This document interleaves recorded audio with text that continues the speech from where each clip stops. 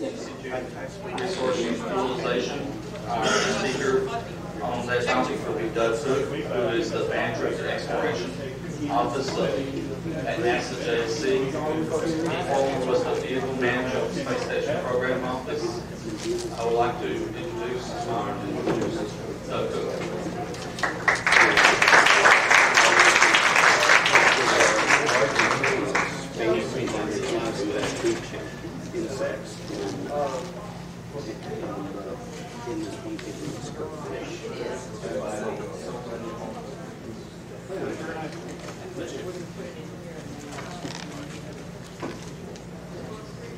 Dim the lights.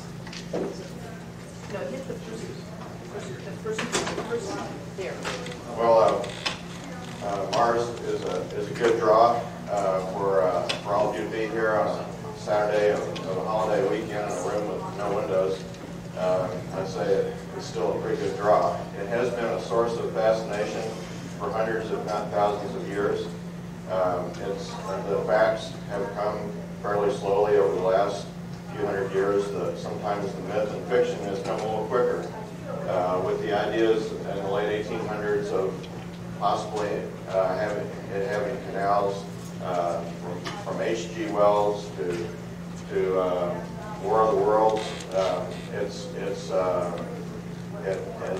definitely been a source of interest and myth and fiction. Gradually, over the years, we have gradually learned more about it. It has come into a little more focus over these years. It definitely came into pretty high focus during the Viking missions when this picture was put together, and it definitely holds answers to many of the questions that we have about where we are in time and in our history and evolution, where it holds some of the secrets perhaps of life in the solar system.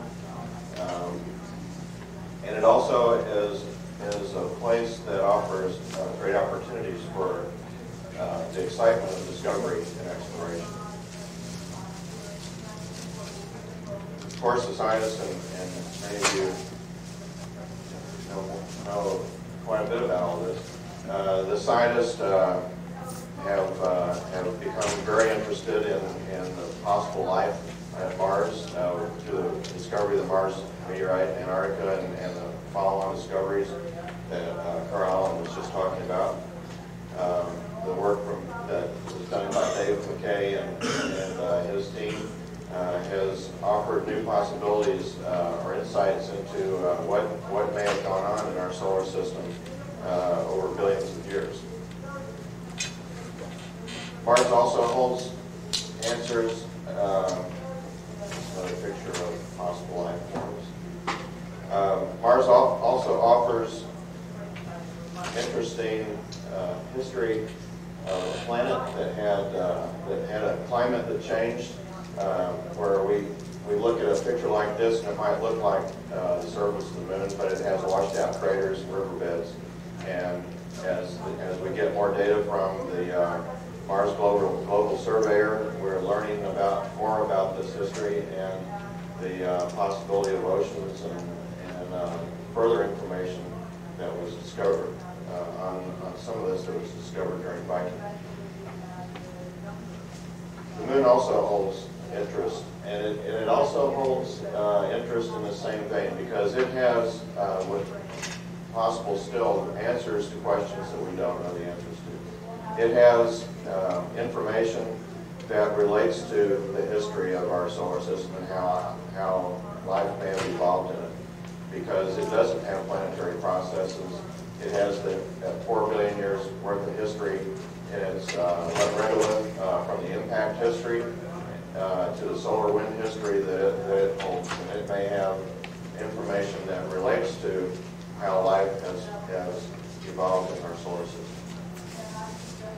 We have recently had discoveries at the moon as well, where the Clementine and Lunar Prospector missions have found possibilities of potentially of water at the North and South Pole. And the data is being looked at very carefully, and there's correlations are being developed between the data that indicates hydrogen and the very dark places at the poles where research has been done to show that there are places that are permanently dark. So the moon holds a definite place in our understanding of our history and potentially our future. Asteroids are an item of interest. There are large numbers of asteroids. As of 298, there are 458 near objects identified. Where that number is increasing all the time. Within them, this shows just the distance from the sun, and the fact that most of them occur outside of the Mars orbit, but there are still significant numbers within Mars orbit, and these objects hold interest, and some of the history that I described from the moon. They also have within them information that relates to our solar system and its history. Both the moon and asteroids are talked about for commercial purposes as well, and whether or not those are real at this point remains to be seen, but they hold some interest in those arenas. There are other possibilities for future exploration. There is a thought that we could get more information about the outer reaches or the farthest reaches that we can sense of the universe, and phased array telescopes at Solar L1 are a possibility and something that scientists are now talking about. This is just a concept that shows phased array telescopes being serviced by a different form of space station that could go out there and have people that would service this type of capability. So there's a lot of things that can be done. There's a lot of interest, and this is just a very brief description of it. But there's a lot to be done within our solar system and beyond. So what is NASA looking at doing? What's being discussed right now is a long-range vision that would look at different phases of exploration in space. The farthest reaching capabilities would be developed by these telescopes that I just described. We've learned more about the universe with Hubble than we knew before it existed, and the possibilities for looking out further than Hubble can look it brings with it no telling what discoveries. So the idea is to move forward in that arena and push technology to the point where we reach as far as we can, and we look for planets that may be like Earth around other stars. The next phase, or the next range of capabilities, have to do with robotic spacecraft, where we're working to develop spacecraft that reach to the planets of our solar system, to their moons, to get more in-depth knowledge than we can get from remote sensing. And then the innermost capability is the arena in which we can send people to get the most in-depth knowledge that can be attained by actually going there and doing first-hand science and discovery. Within human spaceflight, we're looking at our future in these terms, where we feel that an important part of our job is to bring back this knowledge, to work with the science community and bring back the knowledge they're interested in as it relates to life in the solar system, the climatic change. We're also interested in the science associated with people living and working in space for long periods of time.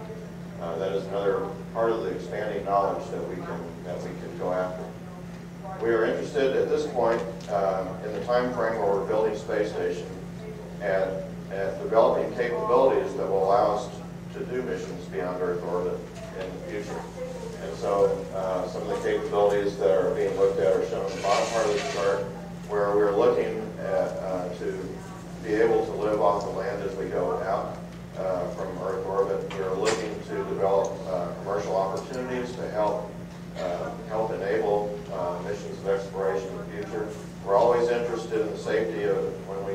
safety of missions when we send people, and a very strong emphasis is always placed on keeping the cost down, and we have to, as we move out in the future, get the cost down of human space flight, and that will have to be done in order to enable these types of missions.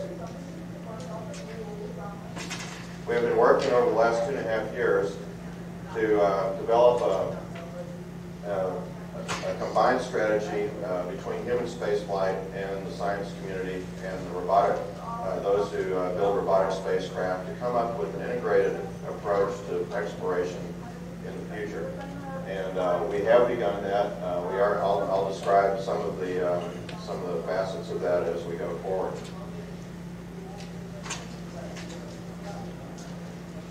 We have worked primarily at this point in the planning efforts for Mars missions. We have worked with JPL in particular in developing joint objectives for the Mars missions as they're going. We basically got energized within NASA in the human side of exploration once again after the Mars meteorite was found. And at that time, the 2001 mission was in the planning. It's just beginning its planning phase. So we did work with scientists and JPL in developing objectives for future human space flight in the 2001 mission. I'll talk to that in more detail. We have also worked with them in possibilities for 2003 and 2005.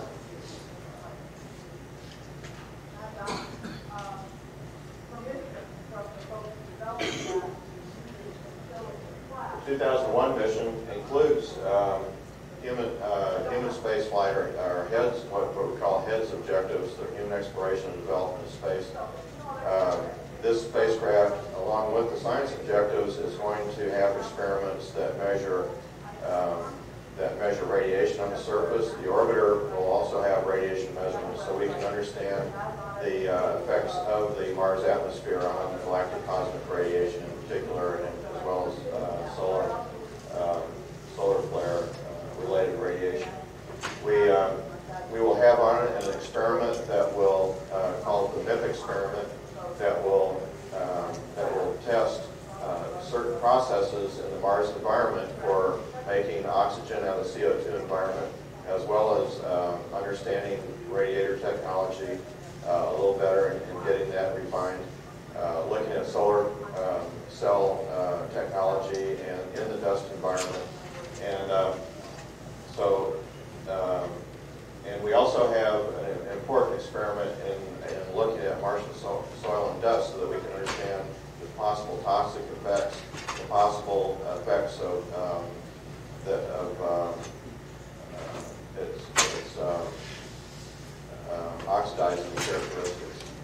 We are working with JPL on the guidance as this Mars lander goes into the Mars atmosphere, and refining the algorithms so that we get closer to more precise landings in these missions.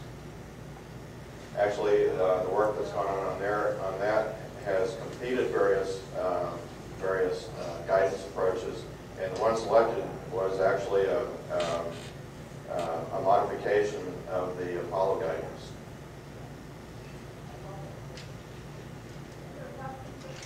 This is an artist concept of the 2001 lander, and it has on its deck some of the experiments that I talked about, as well as an arm for gathering up dirt, a stereo camera, and other experiments. The MIP experiment is fully under development. This is a picture of the development unit. It's actually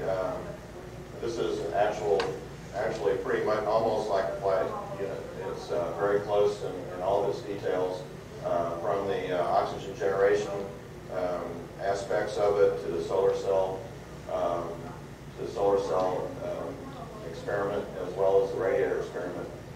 And just recently, it's gone through an environmental chamber test. and these were done at Johnson Space Center. This is a picture that shows it in the Mars chamber. It's a very small box. It's smaller than the podium here. Just this small part of the podium on top of the table.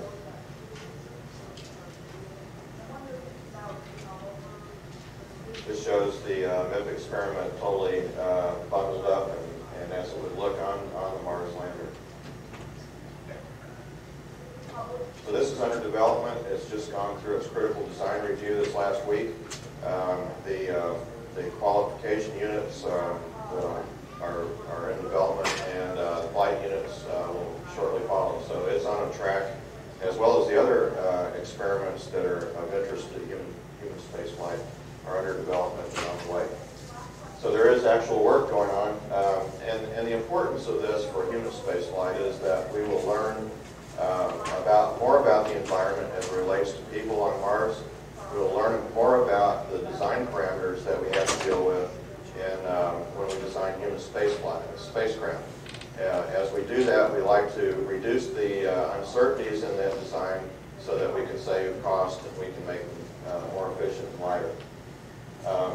This chart shows, and some of you may have seen this in other presentations, but it shows the basic Mars architecture beyond 2001, where in 2003 and 2005, landers are proposed with rovers that will collect samples for return to Earth. The French are participating, and the A5 that's shown on the one rocket is Ariane 5. They're also proposing an orbiter, which they would build in 2005. And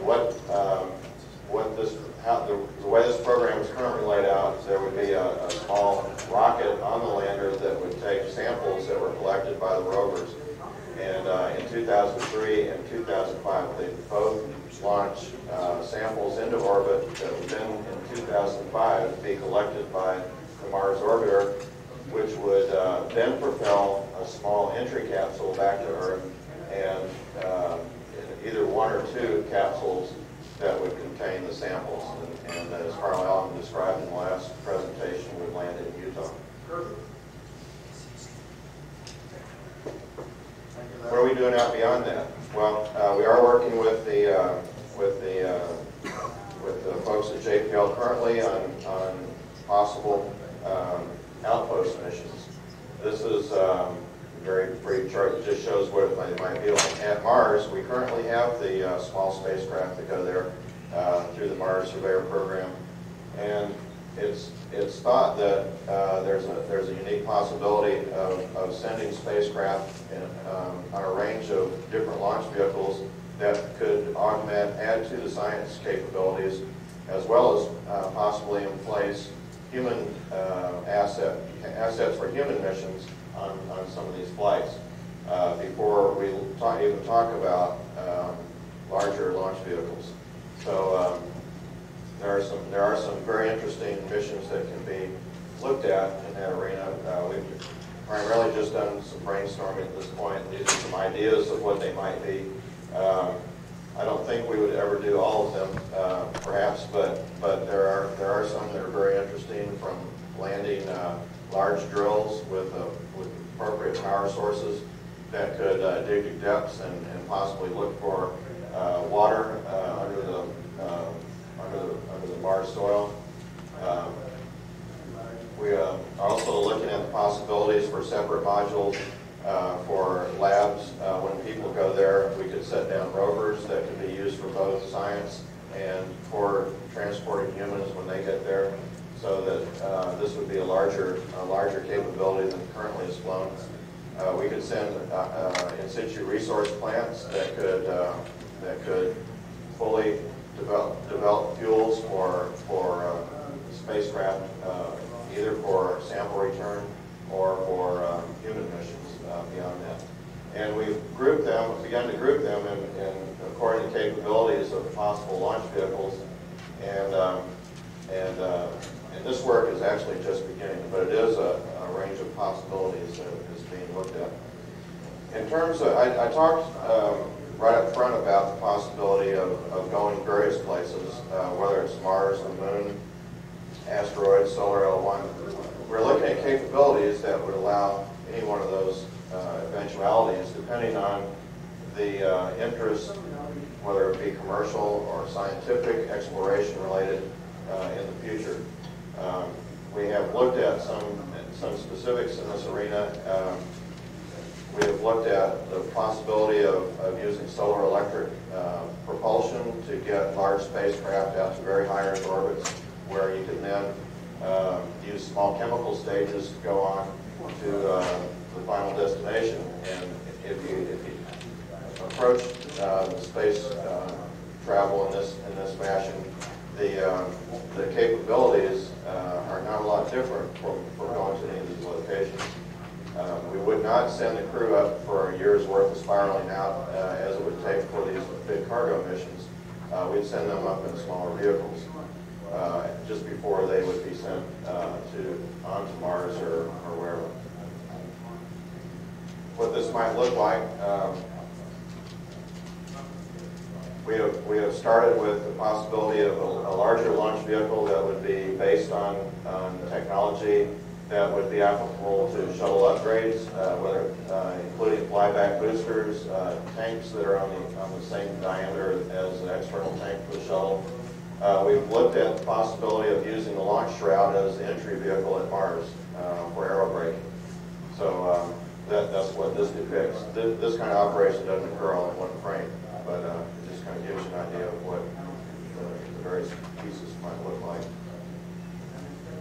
The solar electric stage would then be mated with the habitat, for instance, for the Mars crew, and this habitat would gradually spiral out using electric propulsion potentially at about the 1 megawatt size range, and this spacecraft would gradually spiral out from low Earth orbit to high Earth orbit over a period of approximately a year.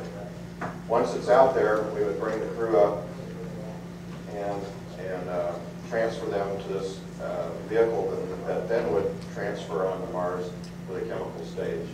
And these are all just in these are in the conceptual stage, and we have looked at a wide range of possibilities for these types of missions in the past. But this is one that we've spent a lot of time on in the last approximately year and a half. Once we get to Mars, we would aerobrake into Mars, and for a lander, we would bring it to Mars the same way. We'd leave the transfer vehicle in orbit for the crew and land them on the surface using parachutes and finally rocket engines for the final braking. And of course, the important part of the mission is not just hardware, it's the things that you do when you get there. And I've talked a little bit about those possibilities. We are creating, working with the science community and defining what we call reference scenarios on the surface are. So we're beginning to get an idea of the operations on the surface once we get there. The trip home, the crew would go back into orbit, would transfer to the transfer vehicle for the trip home, and it potentially could break into Earth orbit in order to save the spacecraft for future use.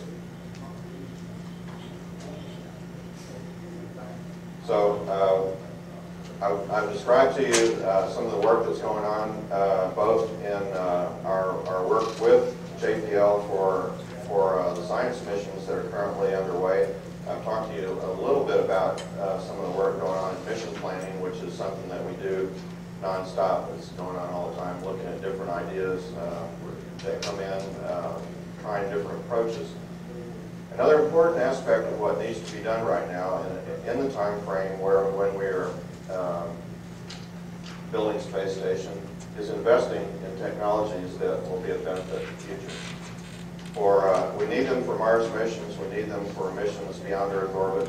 We need a number of them to bring more efficiency to the programs that we have. both shuttle and station can benefit from a lot of the technologies that we might develop in the future. So we're looking at technology in that from that standpoint or that perspective, and we are working toward influencing NASA's technology programs to address those types of technologies. We've looked at several critical factors in identifying technologies. The first and third have to do with risk, health, and safety. Those are always important when we send people. They're important for their current missions, and it's something that you hear about associated with human missions all the time. Basic performance is incredibly important for affording these missions in the future, from advanced propulsion, from lightweight materials, advanced electronics, going more toward microelectronics and wireless capabilities in communication between computers, all of these sort of things. Any technology that adds to efficiencies and brings mass down is very important to us. We, in human spaceflight, between the shuttle and station, those programs have been underway for a long time. Shuttle began in the early 70s, right after Apollo, and was based largely on Apollo technology. There were some new technologies like the tiles, the main engines that were pacers for the program. The space station began its Phase B environment. It's the beginning of its development in 1984. So the technologies that we are flying in human space flight are in a lot of ways primarily from the 60s and 70s. And some from the 80s. But in the future, as we go to places like Mars, the effects of mass on the efficiency of your mission are much more important than they ever were in going to Earth orbit. The masses, and when you look at masses going to Mars, and as an example, if you send 1 pound all the way to the Mars surface and then bring it all the way back, including the astronauts, it costs you 40 pounds in low Earth orbit in terms of fuel, engines, tanks, and so on, and the systems that support them. That's in low Earth orbit. It takes much more than that to get it off of Earth. So the multiplying factors and the leverage of mass on what it takes to do one of these missions is incredibly important to us. So going more toward lightweight structures than we have in the past, and going to new technologies that are in development currently outside of NASA, and microelectronics, MEMS technology are very important to us. In the arena of human health and safety, we are still having to address and still must address the technologies associated with radiation protection. Once we get away from the Earth's magnetic field, we're more subject to galactic cosmic radiation, and we're also having to deal with, as time goes on, more time in low gravity, unless we do eventually go to rotating spacecraft where we create a gravity field. These are important to us. Another aspect of this, which hasn't been talked about a lot in the past, is the idea of medical care and diagnostics. In Earth orbit, where we've spent most of the last 20, 25 years with people, we've always had the ability, and we will continue to have the ability, to bring people home at a moment's notice. If we have a severe injury or medical or an astronaut gets severely sick, we'll always have the ability to bring them home. When we go on a Mars mission, we're going to be gone for 1,000 days, approximately. And once you leave Earth orbit, you're on your way, and you better have with you what you need. So it's going to be important in the future that we have better, more lightweight medical diagnostics for injuries and sicknesses, as well as medical care. And there are ideas being developed in that arena. Talk about mass. There are things in the arena of basic performance that are important just to be able to go closed-loop life support systems. Some of the transportation technologies are important in order to be able to get to even in the range of the right masses or the right size space vehicles. So we are trying to influence NASA's programs and are becoming more successful as time goes on. We're also working pretty hard to leverage existing programs that are flying. We're looking at shuttle and station programs for opportunities to upgrade their technologies, to test out technologies that we need for the long range. I already mentioned the work that we're doing with the science community in developing objectives for robotic missions. So we are trying to get technology tested in the proper environments. We are trying to test technologies that we will need in the future. And it will be important to do this because as we go on, once again, as we go on these trips that may last 1,000 days, these systems are going to have to be highly reliable. Where the big challenge in the space station program is the assembly, the challenge for a Mars mission is going to be reliability because once again, there's no you go with what you're able to take, and so there's no mass along the way for logistics and replacement units for things that break. So if we can begin to test technologies and hardware in the space station, for instance, over long periods of time, we get time on them. If you remember the shuttle program, when we first started flying the shuttle, we had problems. The second flight came back early because of fuel cell problems. We had a series of problems that we dealt with. It takes time in using a system to work the bugs out. So anything that we can do in that regard on ongoing missions and current capabilities will help enable what we can do in the future.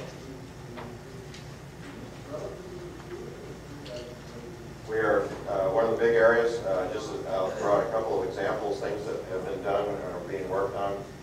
We've had fairly extensive testing on advanced life support systems that are beyond where we are in space station, where we're actually closing the loop, fully closing the loop. We had a crew in a chamber for 90 days at Johnson Space Center last year, and they had fully closed air and water loops. And this hardware that was used for this were engineering units of what we would use potentially on a Mars mission. We actually had a proposal in underway to get this hardware on space station in place of this current system, and it couldn't quite get there. So we do hope to fly it as replacement units in the future. Another idea that you may have very likely have heard about is the idea of what's called transhead. And it's a concept for flying inflatable modules. The first approach to this would be to fly a module up in the space shuttle that would be compacted, would be trussed up, and where it can fit in the cargo bay being about 15 feet in diameter. Once it got on orbit, it would then be deployed and inflated and would be on the order of, say, 23 to 25 feet in diameter, about 30 feet long. We're working on this to try and get this on the space station to replace the current cab module design. Just to give you some of the details, it's an inflatable structure that has a hard core, carbon fiber primarily in the center structure. It's what supports the inflatable part of the skin.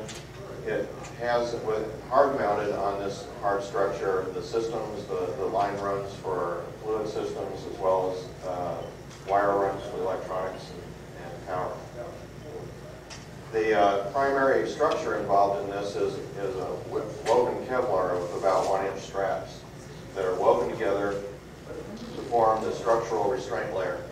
Inside of this, there are very thin membranes that are shown on the that actually hold pressure, and they basically inflate so they fetch up against the Kevlar, and they're redundant bladders so that they maintain pressure. Of course, the first thing that you worry about with something that's inflated is getting a puncture. So, which was my first concern when it was initially discussed. There's a very unique and innovative design that's been put together for protecting this structure, and it has to do with a fabric called Nextel. It's a material that's good for meteorite debris coming in and penetrating, but the primary value in using it is to get separation distance between it and the structure that you're trying to protect. And this Nextel material is used in the current space station design between the outer aluminum skin and the inner aluminum skin. So it's something that has been in work for some time. But in this design, because we have the whole outer structure and inflated structure collapsed, this is also collapsed, and it is a fabric. It is separated by layers of foam, which act as a spring, so as the module is inflated, the foam then pushes the Nextel layers out to their separation distances. And whereas the space station modules, as designed, have about a 6-inch buffer region, this design would have at least a foot of separation. So it has very high protective capabilities. Core and are hard mounted, and outside of this hard core are bladders that have the water that's used for drinking, and also bladders that are used for wastewater and as it's prepared for cycling through the closed loop systems. And these bladders then protect the crew while they're sleeping from radiation. Water being one of the better insulating or protective materials. This capability, the TransHab idea, has been tested. This is a test that was tested back last September. It's the actual diameter of what this module might be. It does have a Kevlar woven structure, and you can see it's yellowish, and that's characteristic of Kevlar. It was lowered into the neutral buoyancy laboratory out at Ellington and was pressurized to 4 times its operating pressure. It actually was taken to the limit of the pumps. The pumps were spewing water everywhere, and they finally stopped the test because they couldn't go any farther. So the structure was very strong and went to a safety factor of 4. There was also a test this last December, where in the very large vacuum chamber at Johnson Space Center, a full-size TransHab module was put into the chamber. It was trussed up as it would be for transporting in the space shuttle, and that's shown on the left-hand side. You're looking through the door of the big chamber. It's actually in the chamber there. And once it was installed, the door was closed and the chamber was taken to a vacuum. The cords that held it together were cut pyrotechnically, and the module was inflated. And the right-hand side shows a picture taken from the top of the inflated module. It does have on it installed these micrometeoroid debris shields. So it's pretty much a full structure of the Kevlar and its the basic buildup and materials. So we've talked a little bit about the opportunities. We've seen a lot of interest from the public in the Mars meteorite, in particular Mars Pathfinder. The Pathfinder mission showed the level of interest and demonstrated it through people getting on the websites and looking at the data just as it was coming in, and practically at the same time the scientists were seeing it. People felt like they were part of that mission. This can be broadened in the future, and technologies can be brought to bear to make this an even better participatory experience for people all around the world. Other discoveries have been made through Clementine and Lunar Prospector. We've learned a fair amount about the moon that we didn't know after sending 6 people there. There's probably more to learn if we only knew about the New World, what Columbus brought back in his voyages. We wouldn't know very much about it. The same is true of what we know about the moon from the Apollo astronauts going there. So there is still a lot to be learned. It's all relevant to the Earth's history and its future. And our challenge is to come up with an approach or approaches at exploring space, at exploring our solar system that are efficient, that are of compelling interest to the public, and that we can afford. And it's up to us to see if we're up to it. And that's what I've prepared, and I'd be glad to answer questions.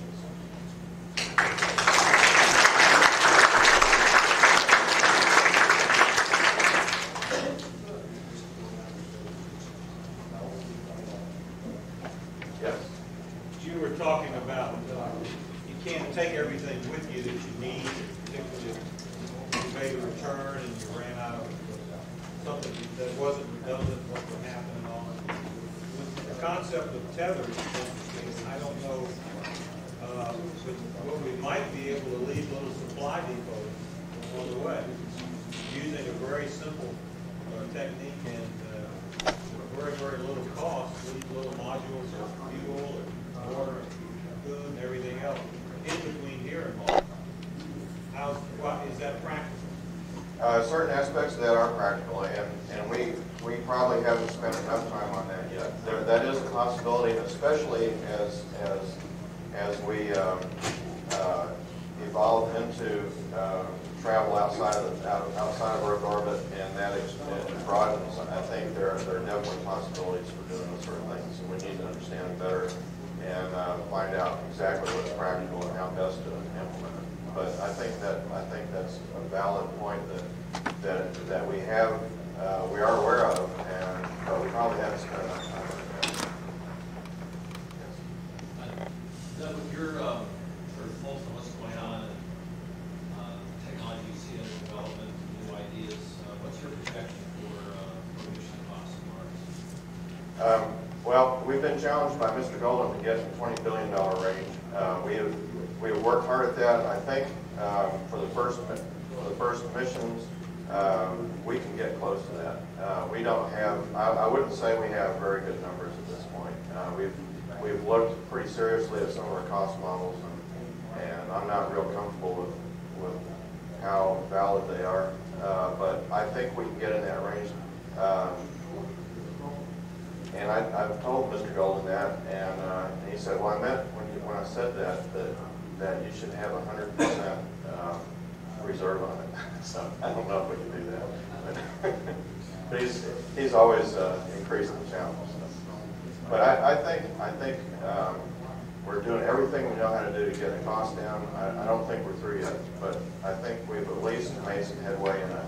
We have come up with some concepts that definitely get maintenance down, and that's very important. And just technology on its own has improved over the years. I was involved, although I've worked on station, shuttle, and exploration, each one twice. I worked on it back during the 90-day study and during the synthesis group effort back in 89, 90. And just in that period of time, technology has come a long way in certain areas. Whereas in the 90-day study, we were talking about $1 billion communication satellites on Mars.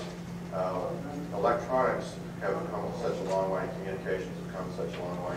So we're probably talking about the equivalent of a GPS network around Mars in microelectronics that may be taken on, one or very few missions. So those kind of things in themselves, this is technology that's out there and coming along, will improve the potential for getting the cost down. And that's not the only technology area.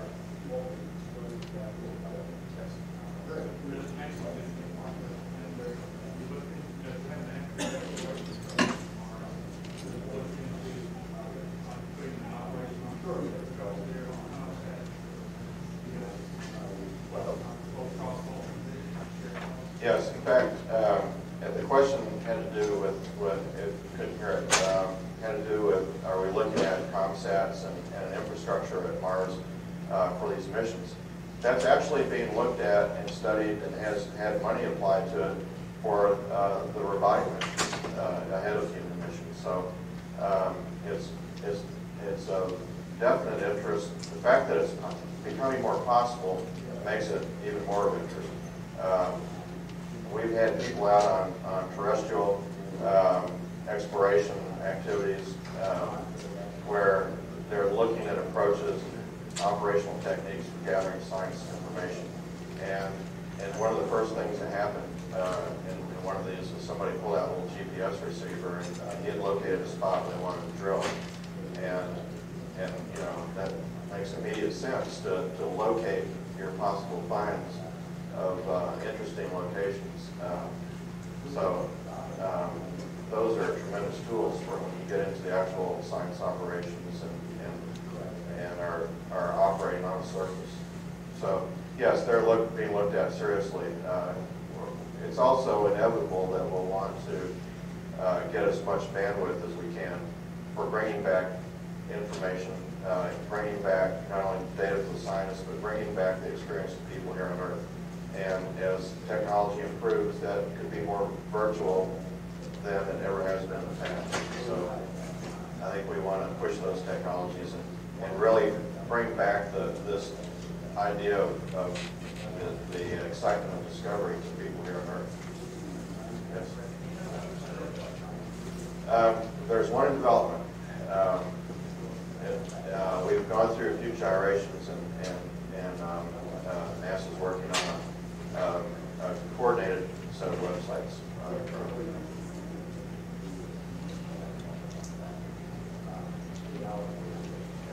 Thank you very much. Appreciate it.